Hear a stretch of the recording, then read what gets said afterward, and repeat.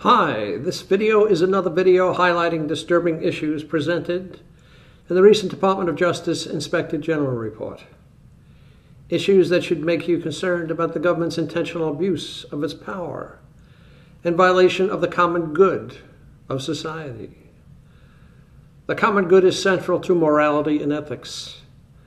The common good is certain general conditions that are equally to everyone's advantage.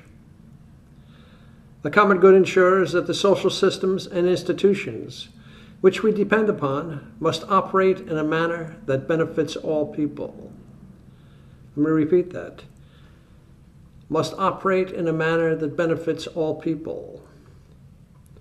An example of a particular common good is a just and fair government that does not deceive its citizens or abuse its power.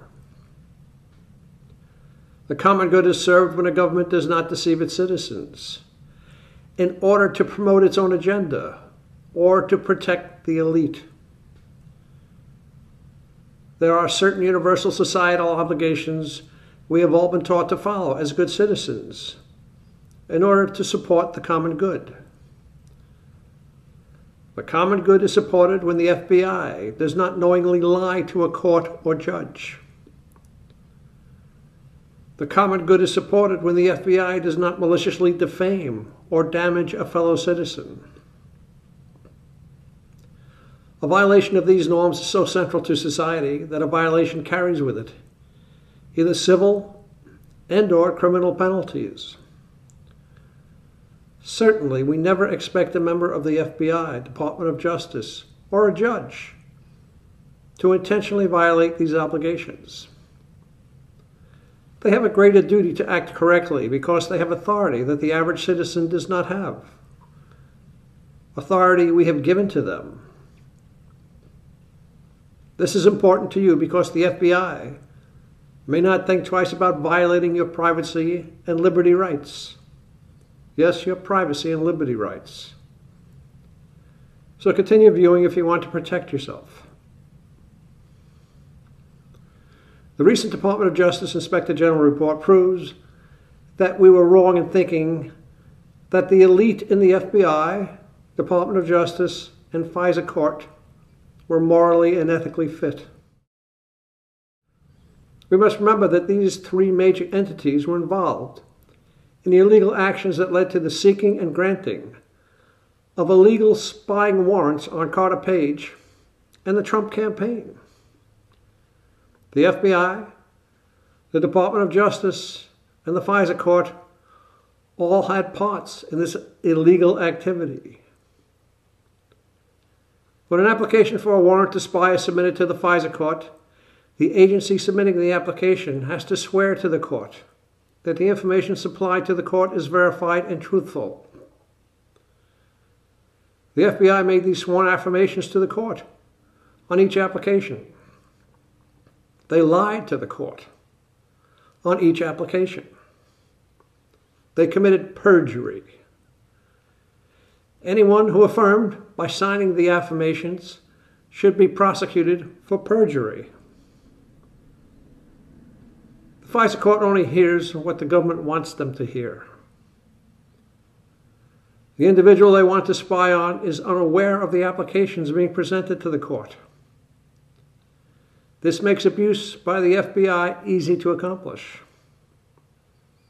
In this video, we will first focus on pages 183 to 187 of the Inspector General report to show you that the FBI knowingly lied to the Fisa court. On these pages, we find that as early as January 2017, the FBI had identified and interviewed the primary individual that Steele used as the source for the information in the Steele dossier. Remember that Trump was just starting his first term as president at this time.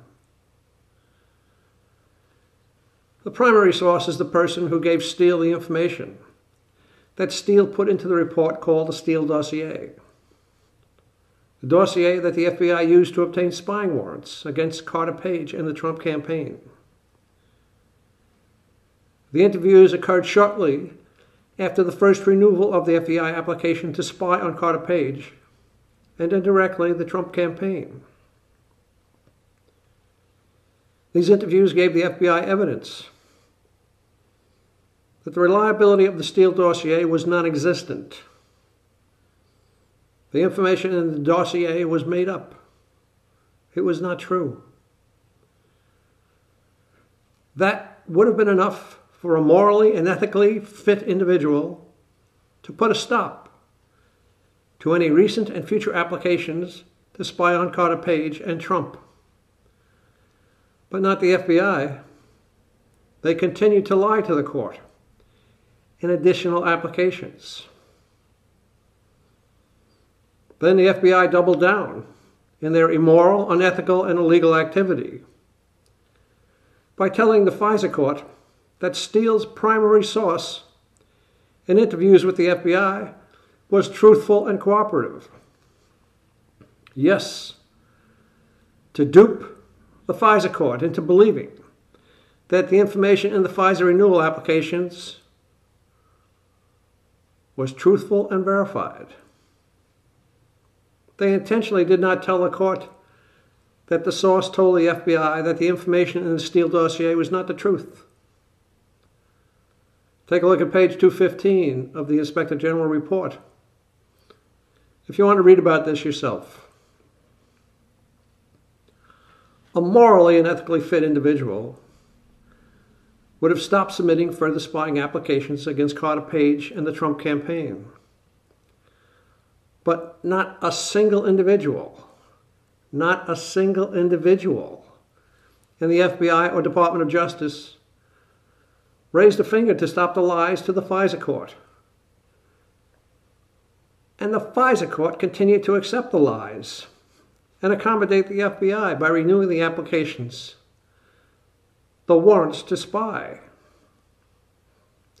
even after they had been informed in writing by the Congressional Intelligence Committee that the information was false. Not a single individual in the Fisa court acted to stop the illegal spying. How can we trust the Fisa court, the FBI and Department of Justice when they act in this manner? We can't. So please email or call your congressman, your congresswoman, and senators and tell them that the Fisa court has to be shut down. If the Fisa court is not shut down, the FBI and other intelligence agencies will continue to use it to abuse the rights of American citizens in violation of the common good. Well, I hope this helps. Have a good day.